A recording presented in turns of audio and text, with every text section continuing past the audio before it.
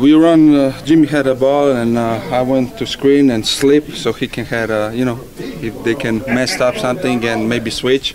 Jimmy drove it. I was on top of the three, and from there on, was just crazy plays going on. He missed it. I think so. He got offensive rebound, and then we missed again, and Bam got, I think so, like offensive rebound in traffic, and from there on, he passed to me, and I was just wide open. Now, while that happened, Coach said he was about to call a timeout, which a lot of times happens in those scrambles. Yeah. Do you think, as all of that chaos was going on, that there might have been a timeout? I think so.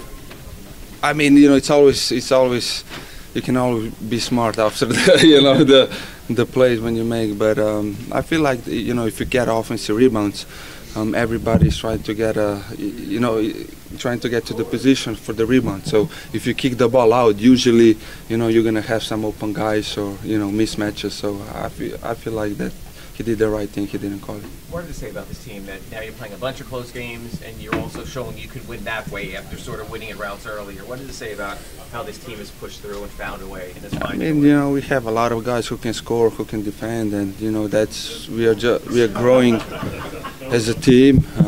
We feel really comfortable at home, and we knew that this week going to be really important for us. Especially, we got two good teams coming in. Tonight Indiana, and then tomorrow back-to-back versus Philly. So,